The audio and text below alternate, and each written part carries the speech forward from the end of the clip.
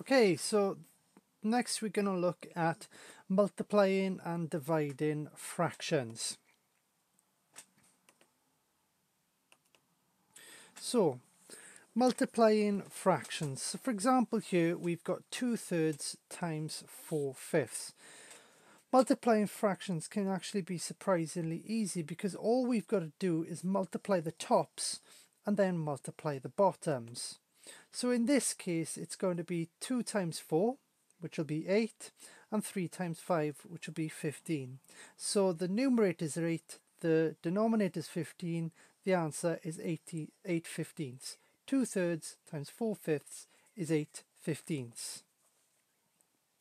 However, you've always got to remember to simplify afterwards. If you've forgotten how to simplify or didn't watch the last video, make sure you do.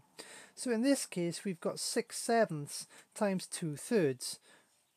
Same as before, we multiply the tops to give us 12, and we multiply the bottoms to give us 21. 12 over 21, 12 21ths. But we always have to remember to check to see if we can simplify, and to do that we look to see if there's a highest common factor, and yes there is. 3 will go into both 12 and 21. We divide them both by 3. 12 divided by 3 is 4, and 21 divided by 3 is 7. The answer is 4/7, 4 over 7.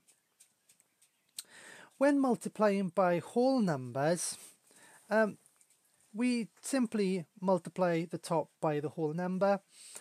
In a sense, we're doing exactly the same thing because actually there's a hidden 1 underneath the whole number. 5 over 1 is actually 5.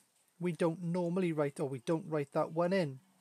But in a sense then we're doing the same thing, multiplying the tops and multiplying the bottoms, because we're essentially just doing 5 times 2 on the top and 1 times 15 on the bottom. In this case that will give us 10 over 15.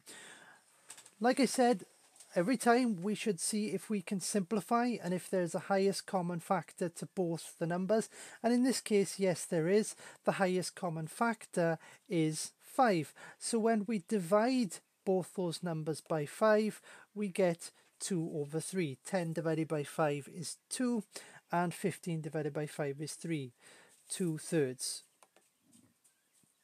So dividing fractions, if you've got the hang of multiplying fractions, happy to say that dividing fractions is very easy.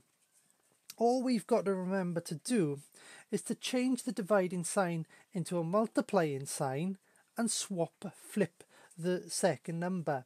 So in this case 2/3 divided by 4/5 has now become 2/3 times 5/4. Now 5/4 is what we call a top heavy fraction, and in one of the further videos we'll look at that a little bit more, but for the moment it doesn't matter. So now we can go back to simply multiplying as before, where we multiply the tops, 2 times 5, and multiply the bottoms, 3 times 4. 2 times 5 is 10, 3 times 4 is 12, and just as before, every time we work with fractions, we look to see if we can simplify. We look to see if there's a common factor to both 10 and 12. Yes, the common factor is 2.